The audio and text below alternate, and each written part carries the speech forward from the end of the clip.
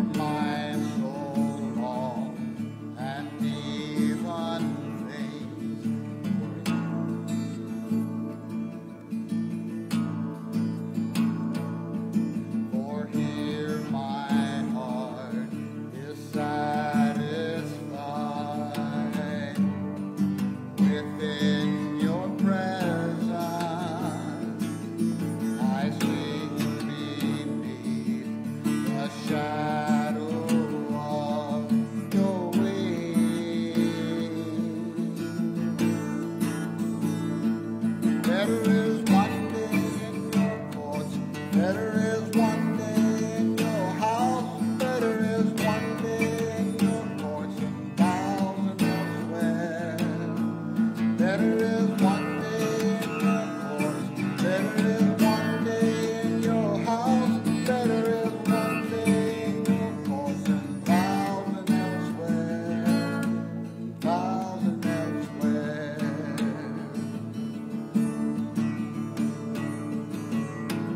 My heart and flesh cry out for you, the living God. Your spirit's water to my soul. I've tasted and I've seen. Come once again to me. I will draw near to you. I will draw near to you. To you. Better is one day in your courts, better is one day in your house, better is one day in your courts and thousand elsewhere. Better is one day in your courts, better is one day in your house, better is one day in your courts and thousand elsewhere. Better is one day, better is one day, better is one day than thousand elsewhere. Better is one day, better is one day, better is one day, thousand elsewhere, thousand elsewhere.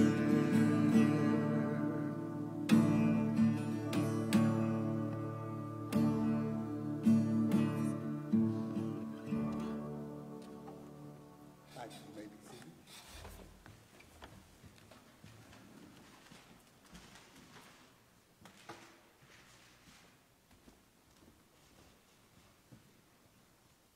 Would you pray with me?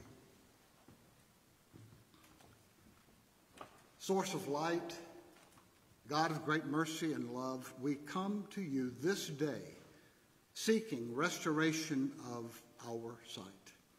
Clear away our blindness and give us a new vision of all that we can accomplish in your name. Give us strength and confidence to truly witness to your abiding love and faithfulness. For we offer this prayer in Jesus' name. Amen. We are blind to many things. The light of God shines for us today. Come, worship God who forgives and heals your blindness.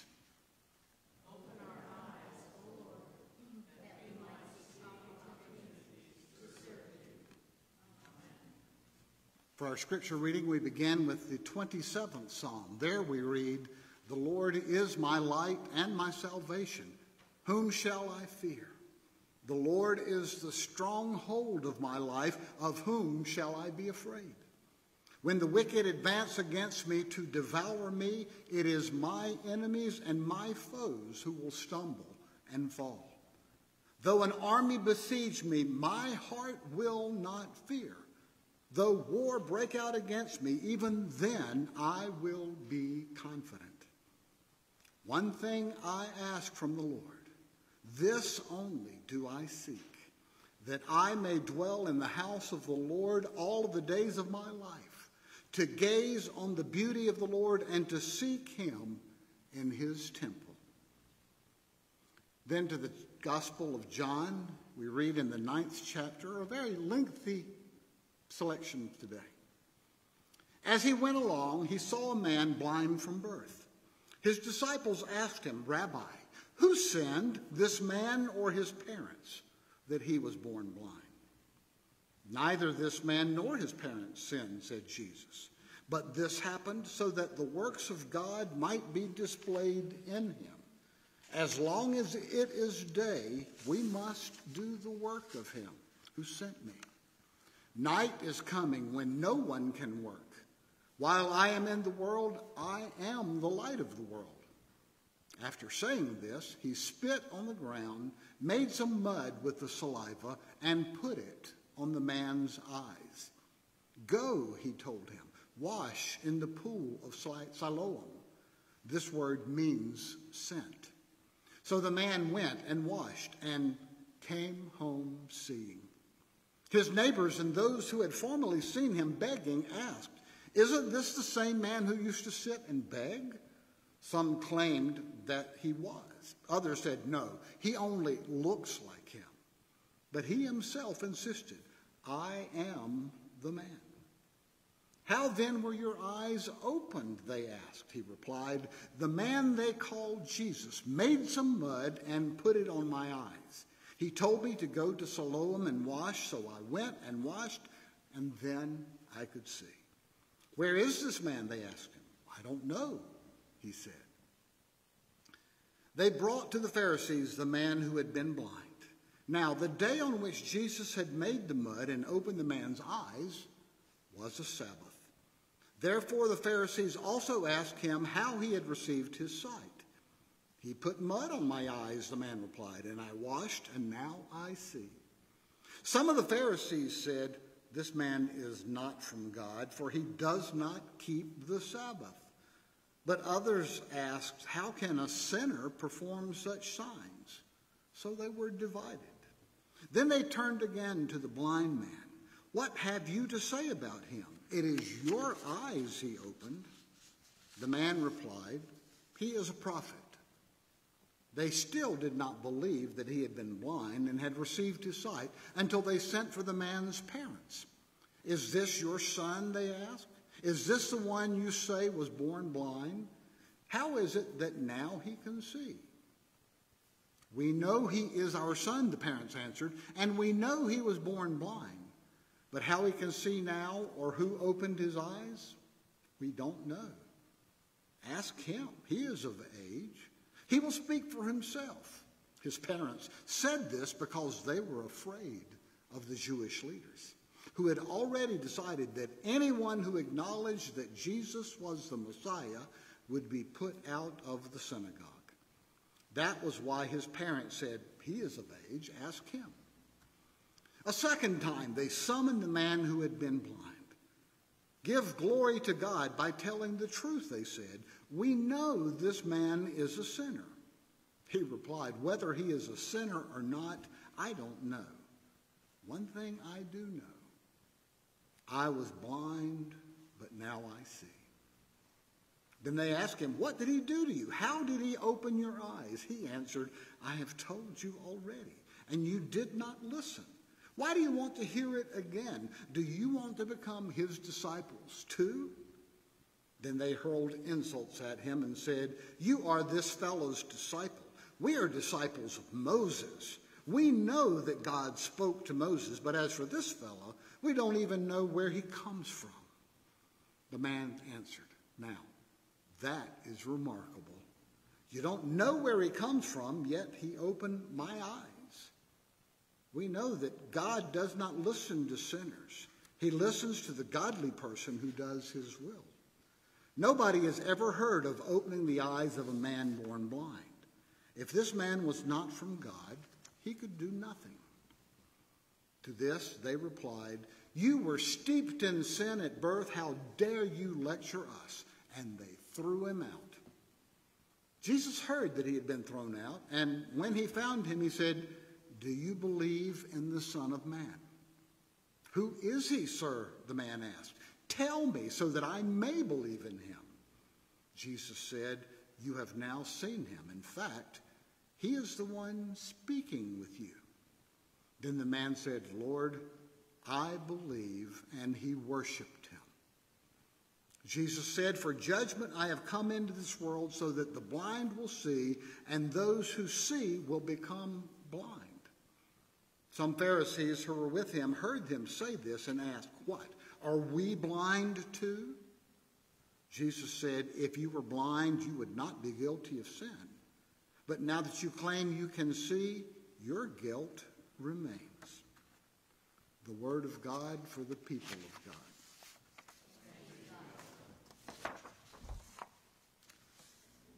Today's scripture offers us a few challenges.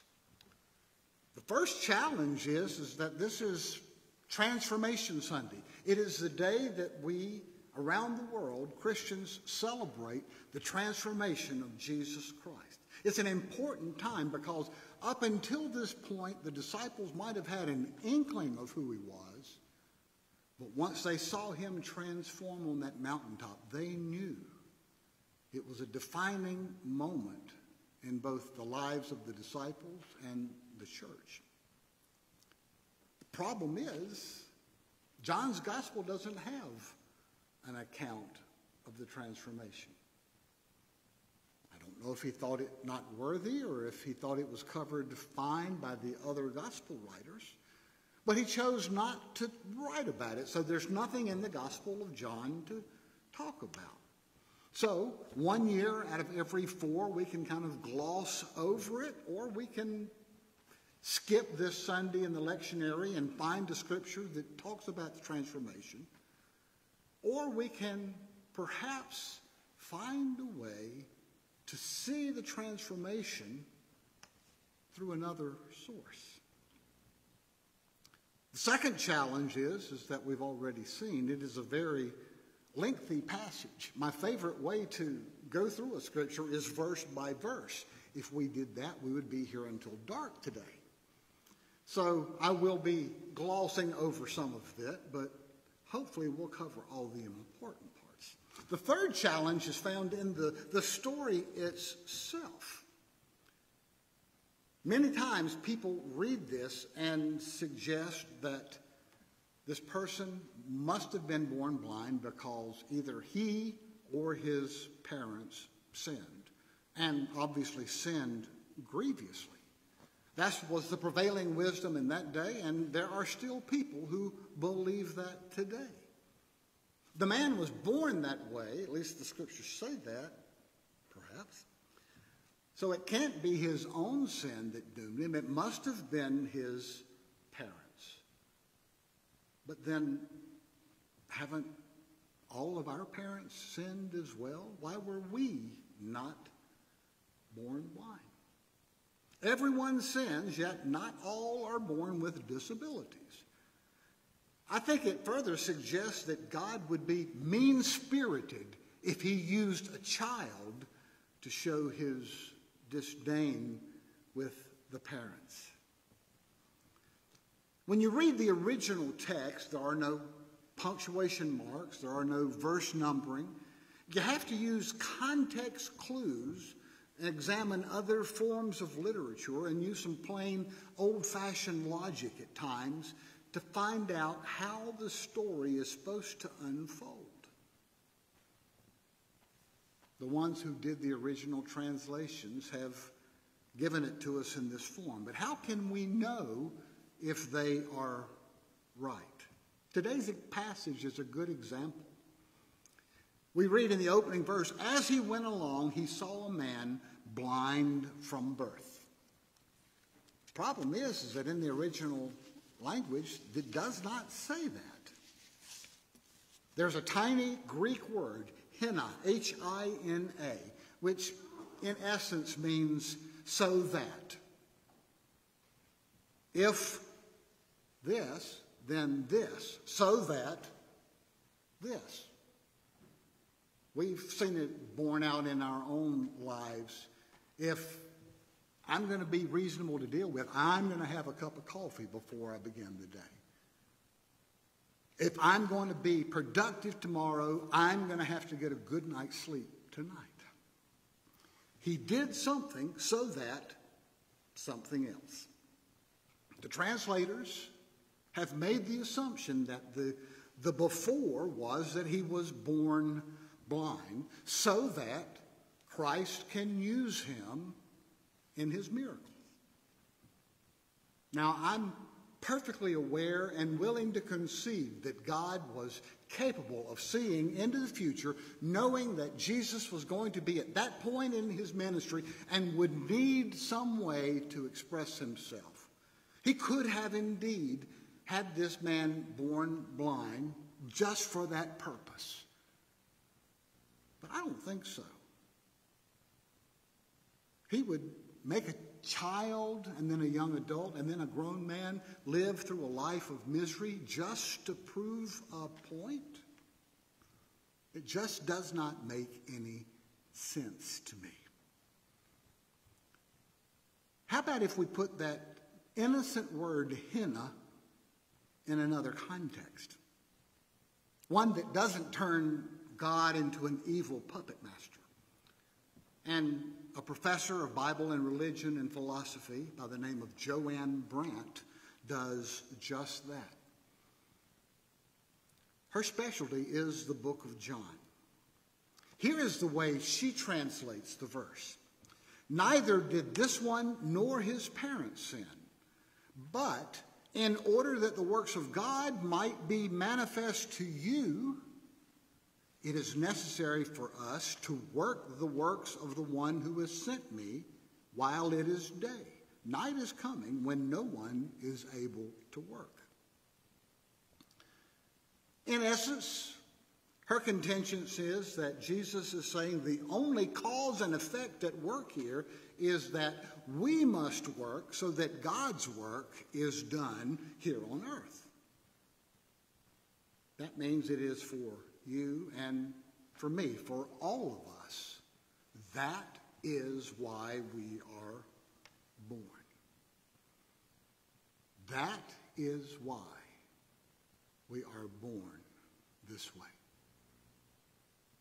Our song of worship this morning is hymn number 491, Open Our Eyes. I invite you to stand as we sing.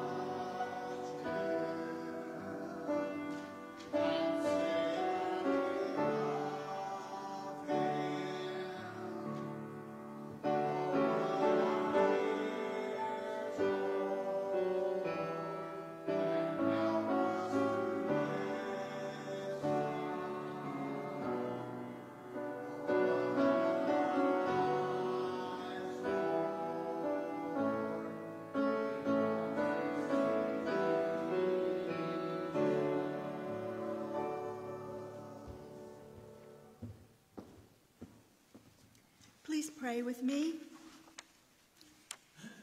Dear and precious Lord, we come to you asking for forgiveness and bowing in your presence. We thank you for the gift of your Son and the love you have shown us through faith, grace, and the Holy Spirit. We are so grateful we can come to you in prayer and you will hear every one. Forgive us for our sinfulness and help us to listen for your word. Bring us close to you and transform us as you did Jesus on the mountain. Help us transform our lives into Christ-like people and bring others into the light of your word. Lord, in your mercy, hear our prayers. Forgive us as we come to you in prayer for those who are ill and need of your loving care. We know you hear every prayer, so we pray for those here at Shiloh and with connections to Shiloh, and those we name out loud and in our hearts.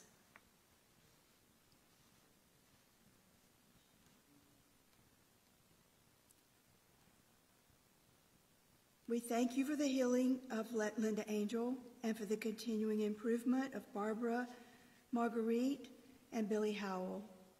We pray for those ill with the virus and for the caregivers and staff at the hospital caring for them. We pray for the first responders as well, for their steadfastness. We pray for all who are homebound and infirm. Help us to bring your word to them in our broadcasts and calls. For all those who are victims of natural disaster, war, violence, and crime. We know we fall short of your purpose for us to help, so help us to see those in need and Help them as you would them and provide for them. We pray for our teachers and our children in school. Keep them safe without fear of illness. Lord, in your mercy, help us strengthen and support one another and show that we trust in the God of the universe and his Son, our Lord. We pray for the oppressed and victims of terrorism and tyranny. We come to you with heavy hearts because of the tyranny forced upon the people of Ukraine. We pray for them as they seek safety and ask that you lead them out of harm's way. Help us continue to work toward peace. We pray for the other nations that are threatened by this act of aggression and pray that they remain vigilant and ready to repel any attack. We pray for our men and women in the military who are on alert and ask that you keep them safe and prepared to help in whatever call they receive. We pray for our leaders to tread carefully but proclaim the injustice of this act of tyranny. Keep us in your care and come into our hearts and transfigure our lives and minds for service to you. In Jesus' name we pray, as he taught us, saying, Our Father, who art in heaven, hallowed be thy name. Thy kingdom come, thy will be done, on earth as it is in heaven. Give us this day our daily bread, and forgive us our debts as we forgive our debtors. And lead us not into temptation, but deliver us from evil. For thine is the kingdom, and the power, and the glory forever. Amen.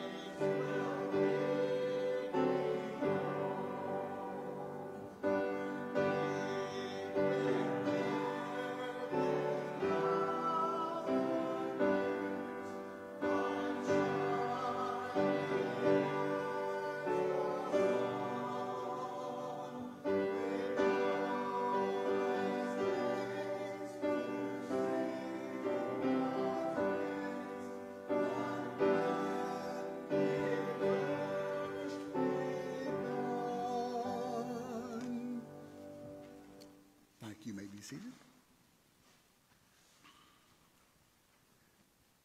So, what has just happened? Jesus has performed a miracle. In the Synoptic Gospels, that's how it's phrased, they all wrote about the miracles that he performed, but John instead uses the word signs. It's a subtle but an important distinction. John's purpose seems to be to establish who Jesus is, his role in the kingdom, and our response to it. A miracle, then, points at the recipient. He was blind, but now he sees. It is a miracle. A sign points at the one who performs the miracle. He was blind, but Jesus gave him sight.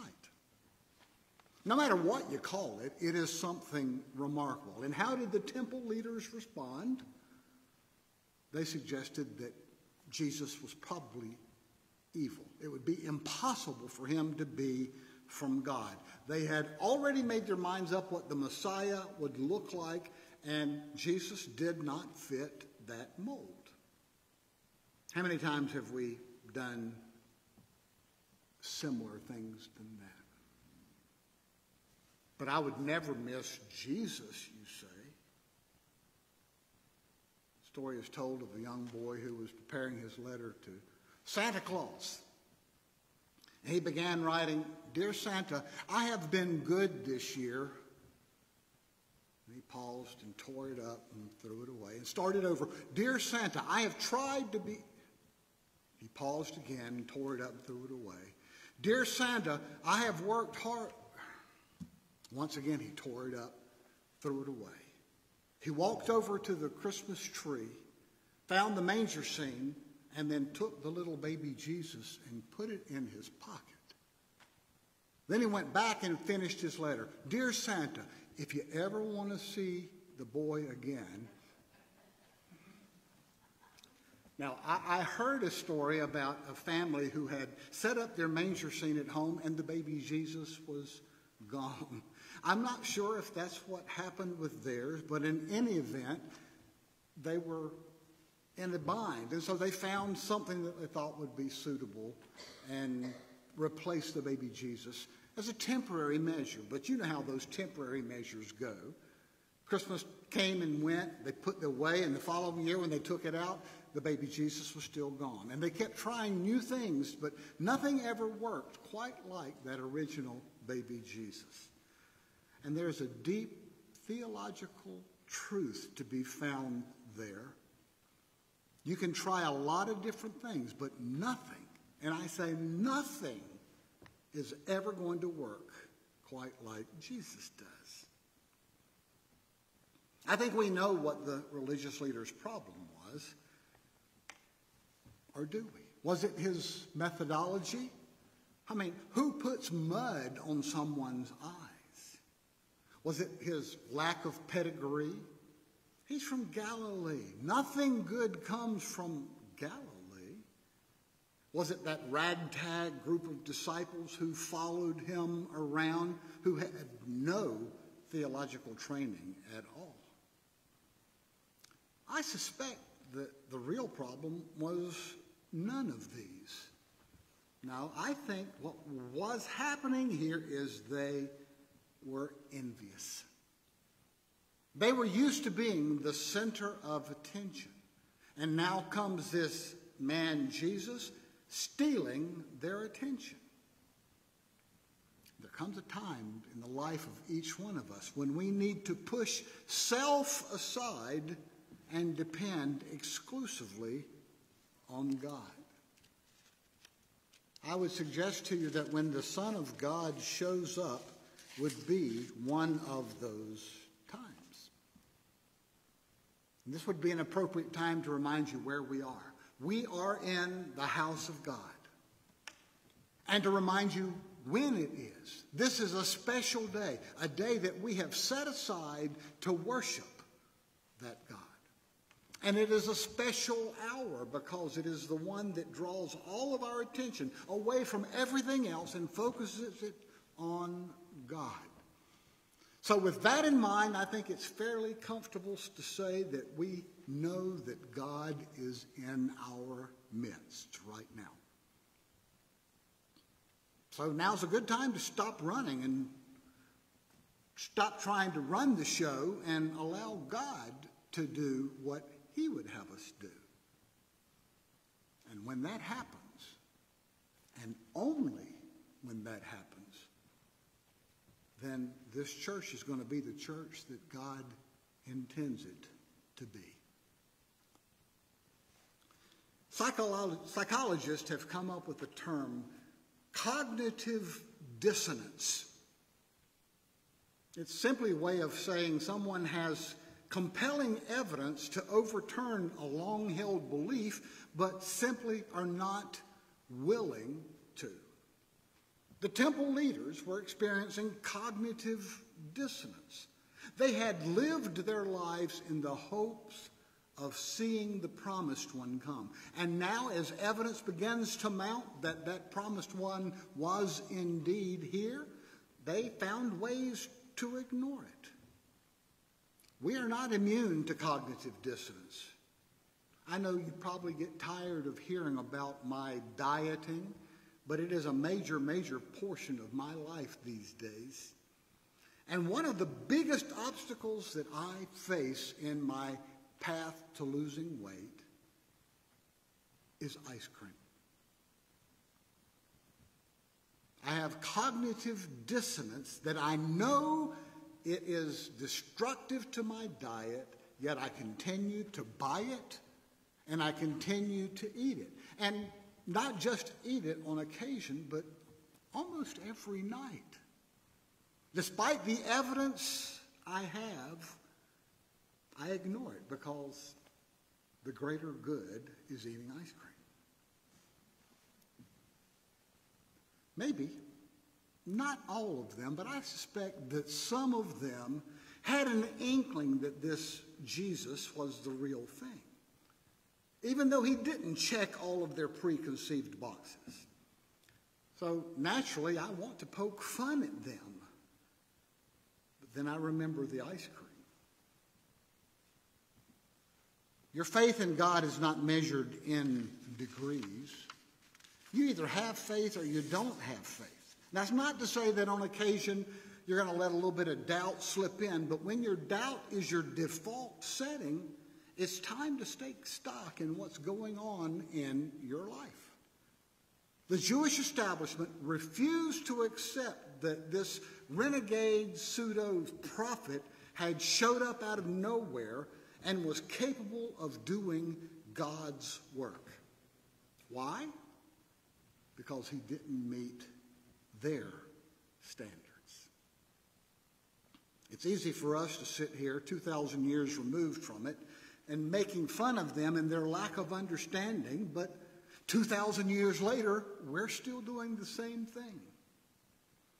I cannot tell you the number of times I have, just using Facebook as one example, I have read that it is impossible to be both a Christian and a Democrat, or be a Christian and a Republican. I have read that it's impossible to be a Christian and be a member of the LGBTQ community.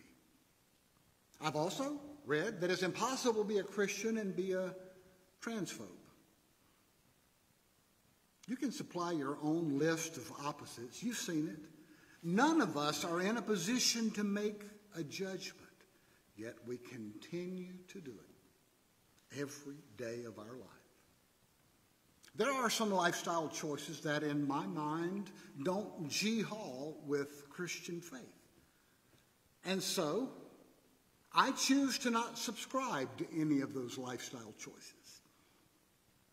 But I can still pray for them.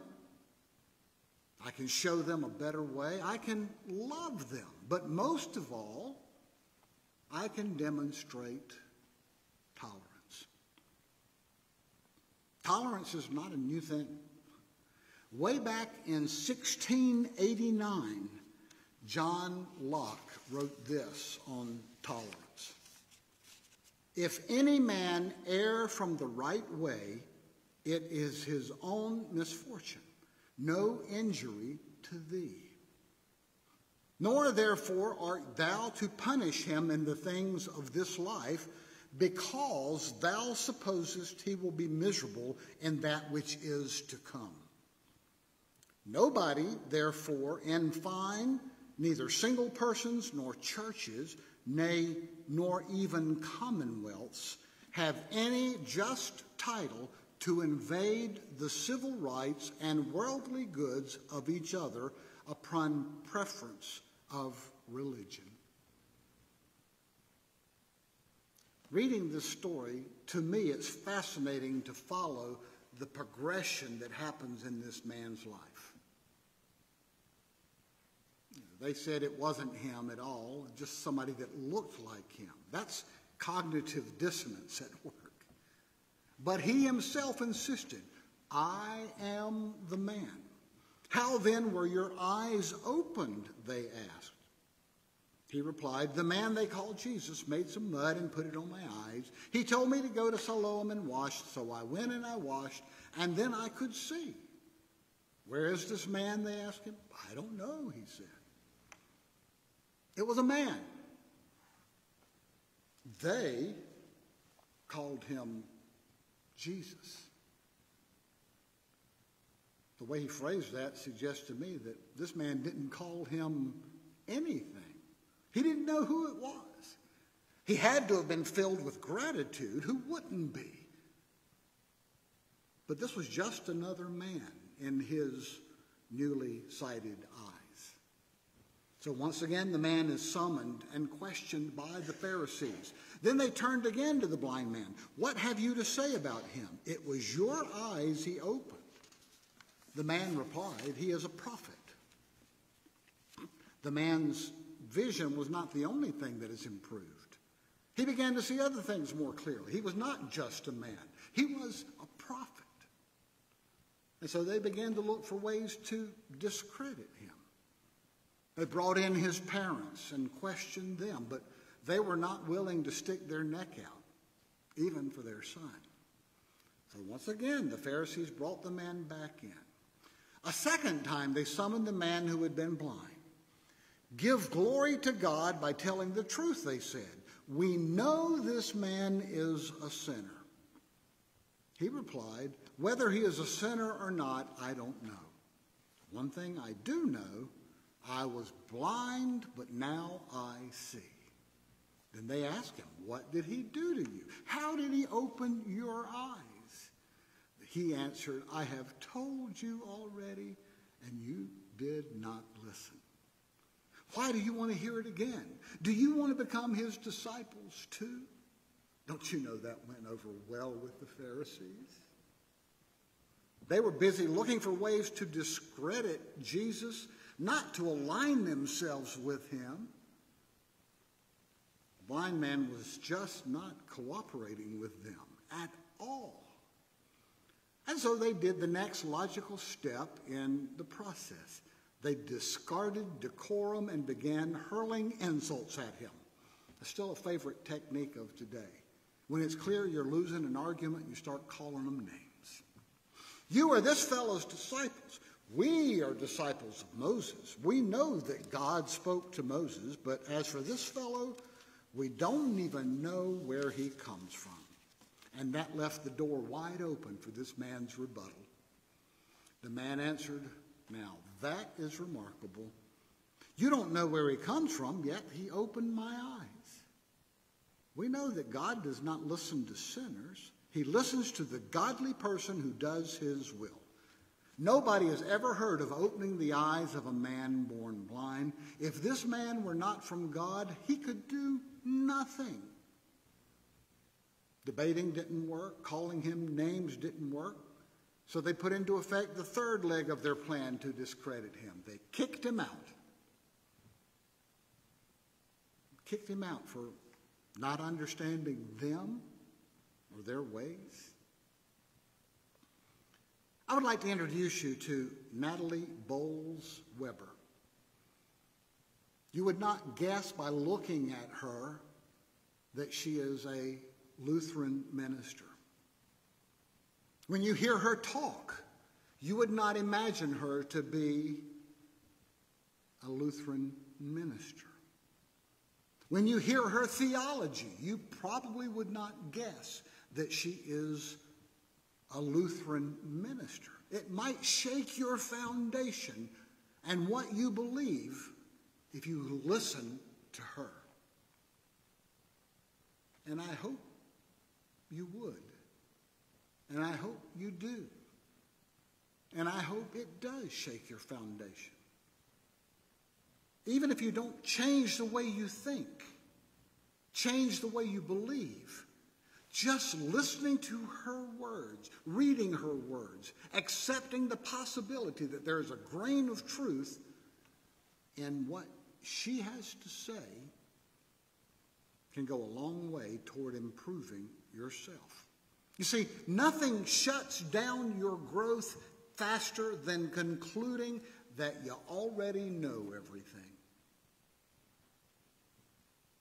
And take it to the next step. If you already know it, then you're right. There's no point in listening to someone else. Jesus sought this man out. Do you believe in the Son of Man? Who is he, sir? The man asked. Tell me so that I may believe in him. Jesus said, you have seen him. In fact, he is the one speaking with you. Then the man said, Lord, I believe. And he worshiped him. The transition is now complete. Jesus has gone from being a man to a prophet to from God to someone to worship. And it is my prayer that this happens to you as well.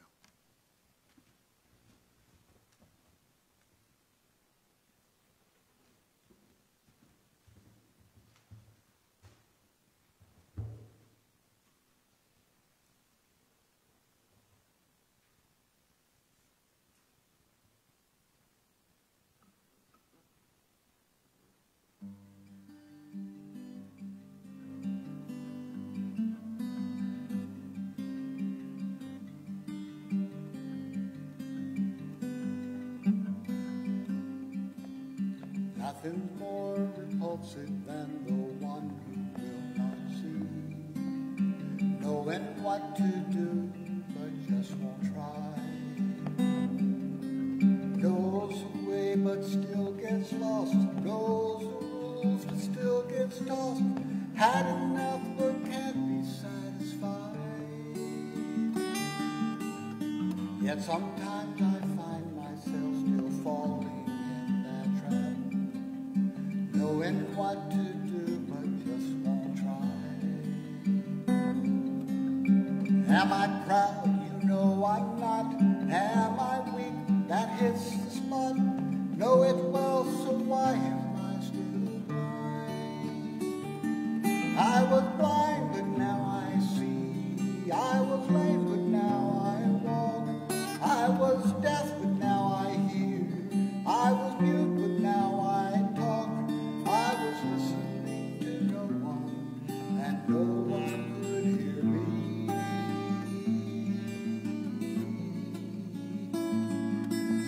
Jesus came along and set me free.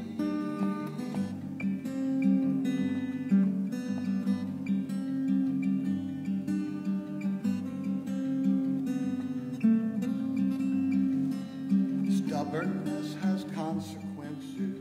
Price must be paid, price far higher than I can afford. If it was left up to me, I'd not have the currency, so I turn it over to the Lord. He has paid the price, he pays it every single time. He gave me an opportunity. Am I grateful? Certainly. He alone has set me free. For I once was blind, but now I see. I was blind, but now I see. I was lame, but now I walk. I was deaf, but now I hear.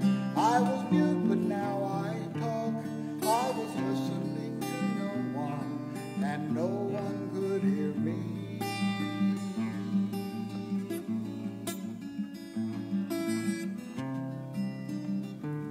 I was blind, but now I see. I am lame, but now I walk. I was deaf, but now I hear. I was mute, but now I talk. I was listening to no one, and no one could hear me.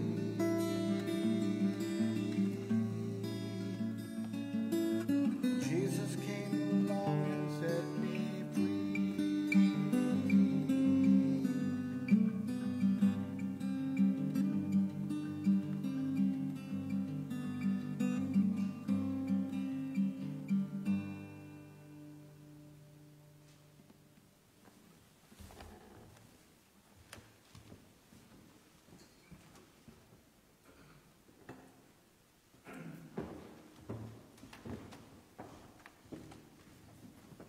with me.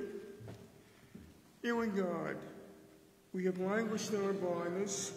We have chosen to hide in darkness in order to avoid reaching out and risking your acceptance. We are afraid of the light, and yet we crave it. In your light, there is healing and hope, restoration and transformation. Forgive our lack of faith and our fearfulness, O Lord. Give us courage to reach out to the light and accept its healing rays. May our lives be transformed by your mercy, and we pray this in Jesus' name. Amen. Even though you have lived in darkness, God's light is being poured out for you. Accept the light, a love that is freely offered, and be transformed by its healing mercies. Amen.